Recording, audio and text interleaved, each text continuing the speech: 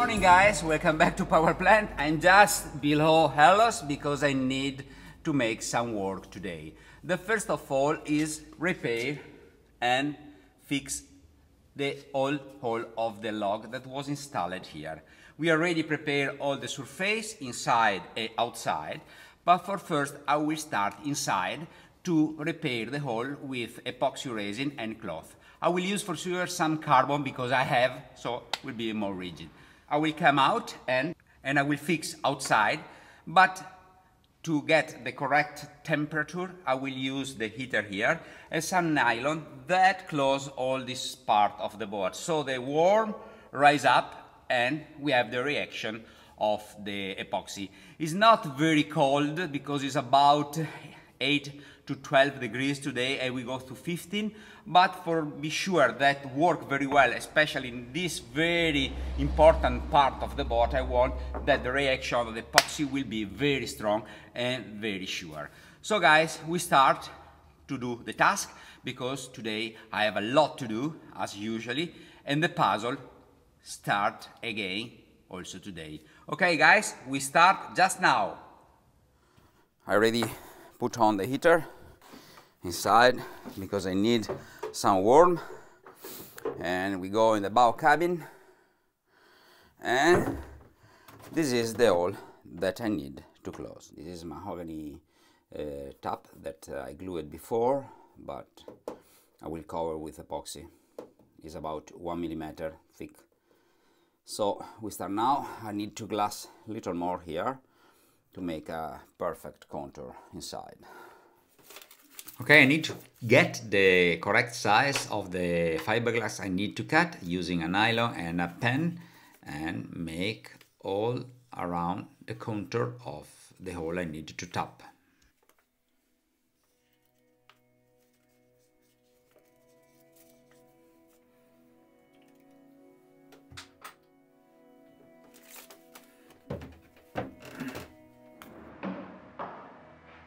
It's time to cut the fiberglass using the template that I already did.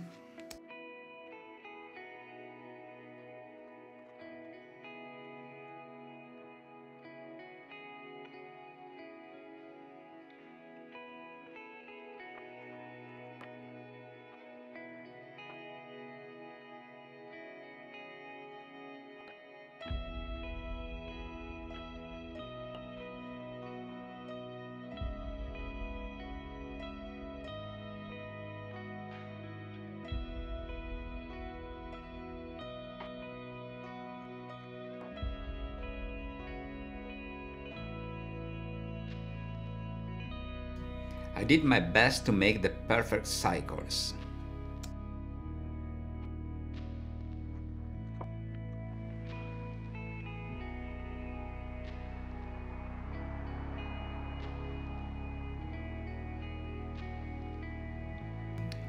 I try to do my work in the best way possible. I need to have a very solid fiberglass when cured.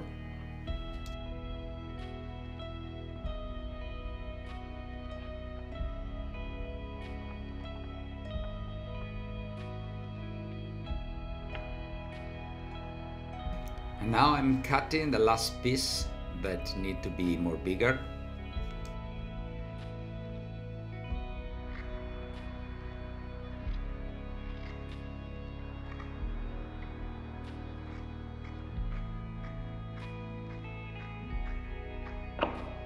Checking for the last time, all correct and all perfect. I give another sand to get the perfect surface to bond the cloth and epoxy resin.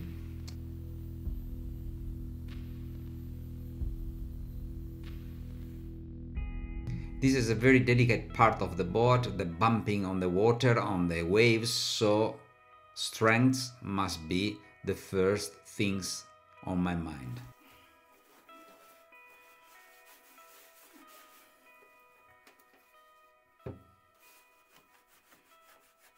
And of course a good cleaning with acetons, and I am ready to glass the cloth on the hull.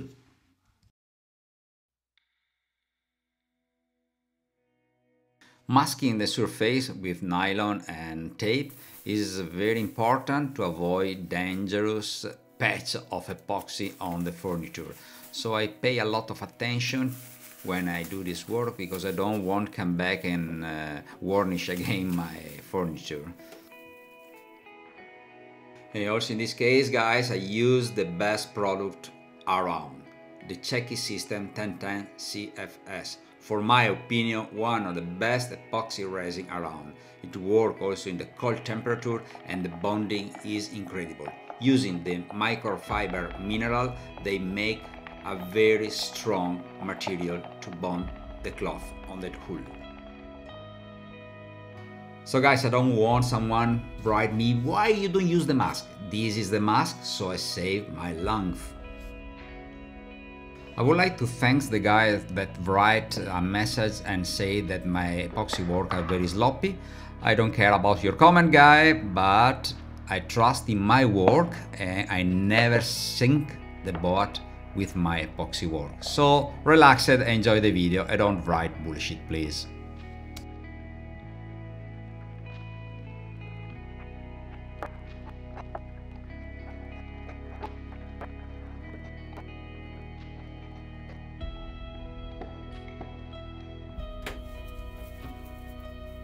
First layer of epoxy to make a wet surface.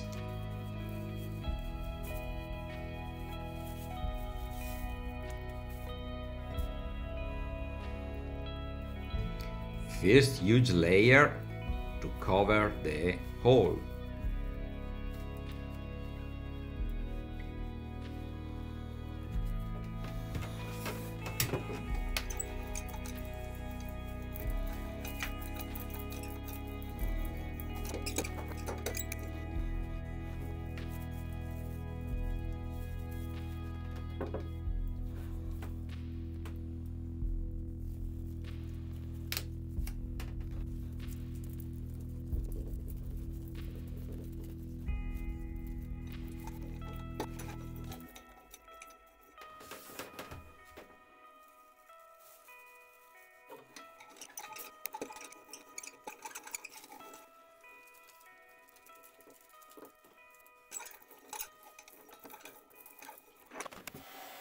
I use the hot air because I need to make more liquid the epoxy resin, so the resin go very deep on the fiber, on the cloth.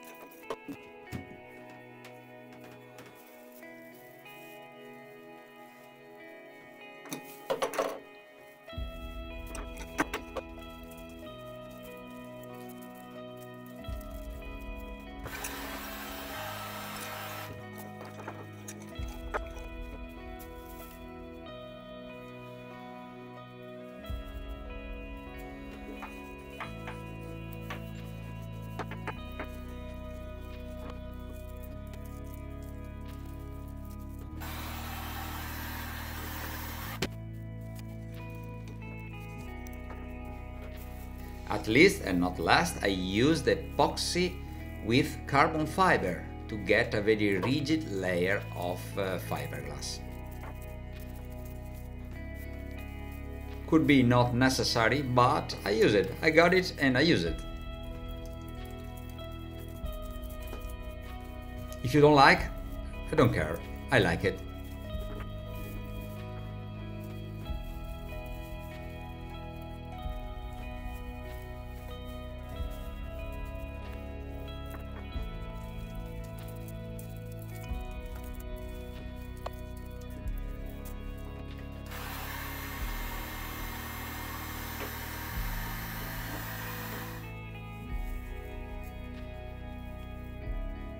And at the end, the peel ply that make a very smooth surface.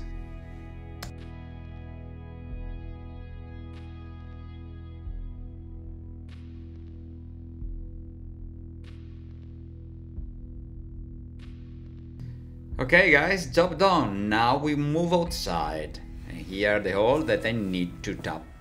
First of all, we need to get the perfect shape of the hole using a nylon and a pencil. Another good time to cut all the circles of cloth.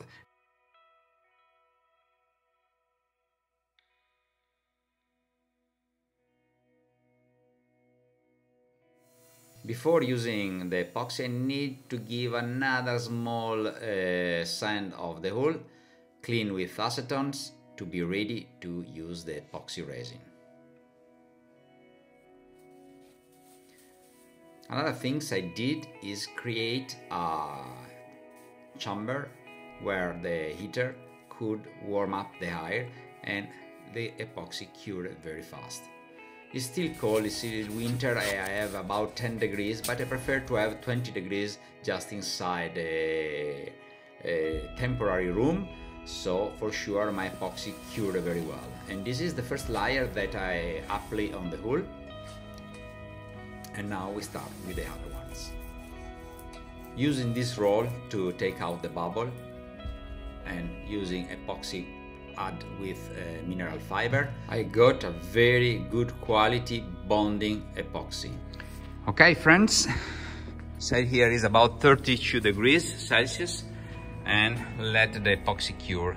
We will see soon what happened. So guys, now we go inside and we will check if my work of yesterday, epoxy and cloth, worked and cured the hole. We go.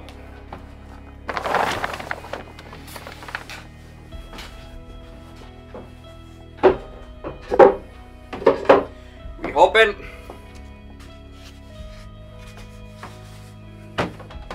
And this is the day after. We will check. Yes.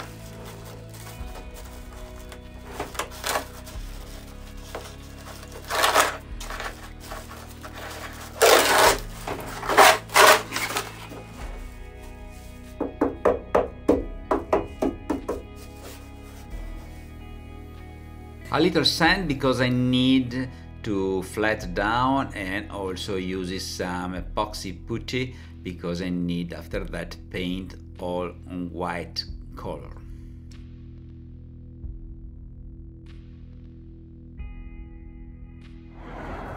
Okay, we see the result. Ta-da! And here we are. It's quite perfect. So the day after, the epoxy completely cured, and now I need to sand the excess of fiberglass that I glued. At the end, I need to use some epoxy putty to flat all the surface. I can say that the job is done, as usually, perfect, and very happy.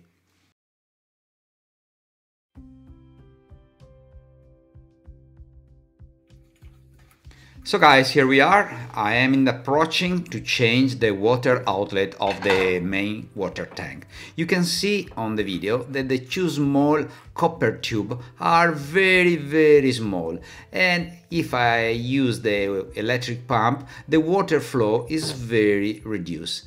For this reason, I went to Vanni factory that he made for me a 2 outlet brand new, made from stainless steel 316 with 2 different sizes.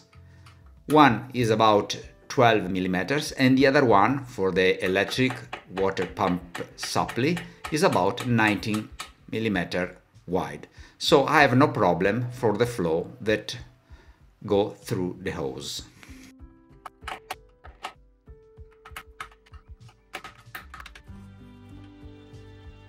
And now it's time to extract the second copper outlet.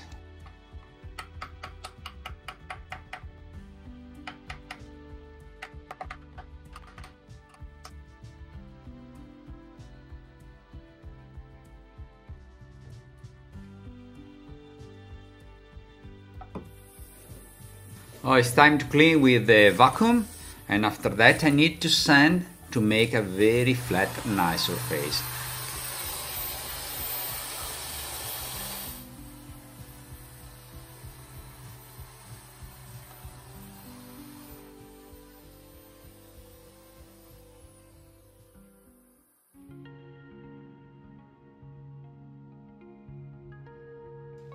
5 minutes from power plant there is the CMC. Is a company that builds all the stuff in stainless steel and steel in any type of metal. Vanni is my old friend that sometimes helps me to make some stuff. Vanni is designed the piece that I need, which will then be reproduced on the lathe from a single piece of stainless steel 316.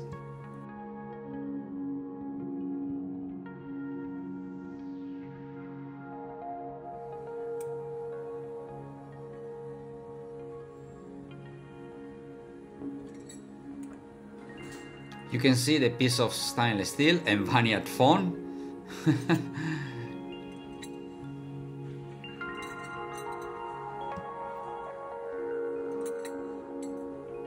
We need to choose a very hard tools to cut the stainless steel, and here there are a lot.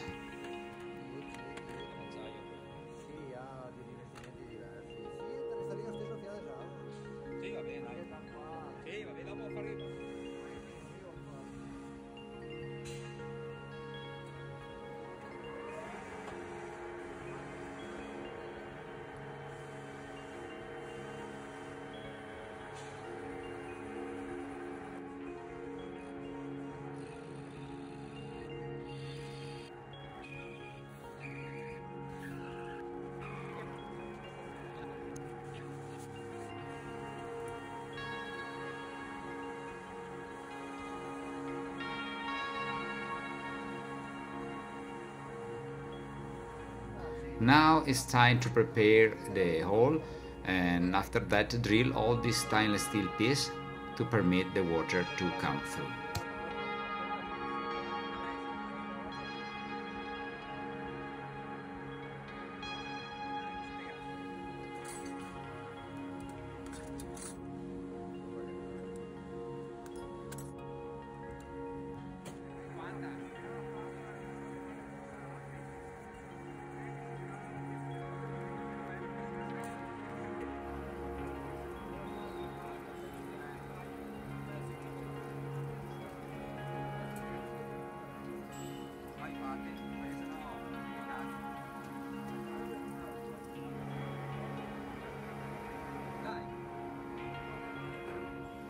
And now it's time to prepare the thread on the stainless steel.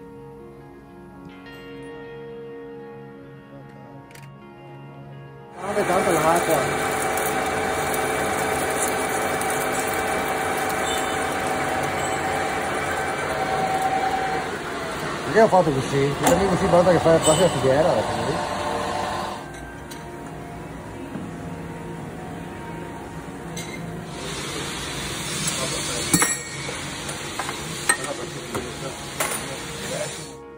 Some oil to prepare the thread. This is the first step to make the thread. We use this system to get a very straight thread, and after that we use another system.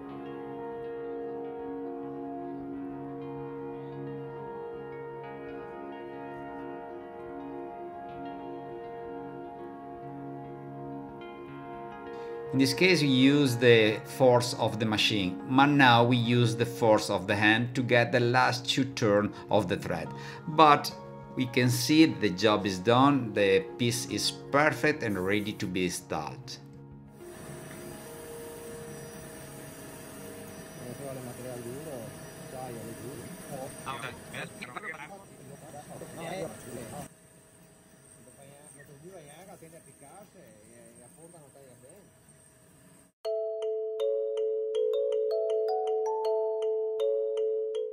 You can see there are 2 diameters. The small one is for the water pump, the pedal water pump that will be installed there. So I need a small one, and this is the big one that brings the water to the electric water pump. So there is a good flow of water that passes through this huge hole, and there is no problem. So I'm very happy to make this variation. Hallberg Rassy use those small 10 millimeters and less water outtake. You can see this flange with this copper tube, but I will use those in stainless steel. Is one piece. So now I will glue with epoxy made for purpose, the big one for the electric water pump and the small one for the pedal water pump made by Whale. Okay, we start to glue.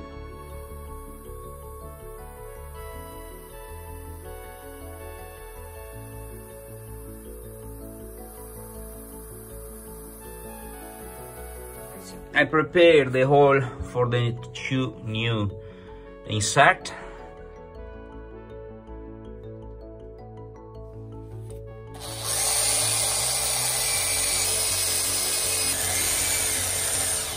After drill some small hole, I countersink to avoid a crack on the fiberglass. A good cleaning with acetons.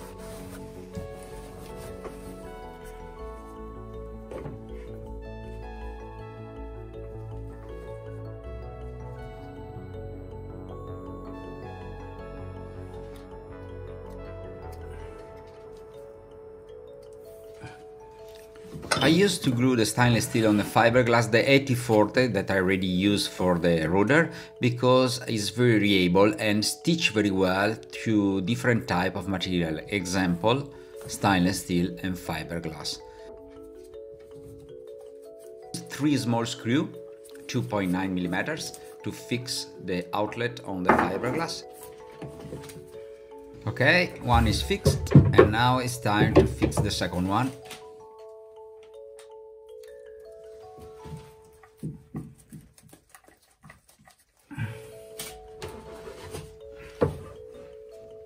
And for finish, a nice edge of 8040 to prevent the water to spill out from the stainless steel outlet and to give a perfect watertight seal.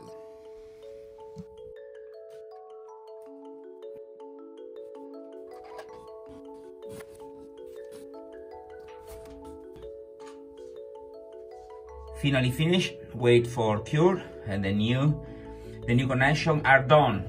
Perfect.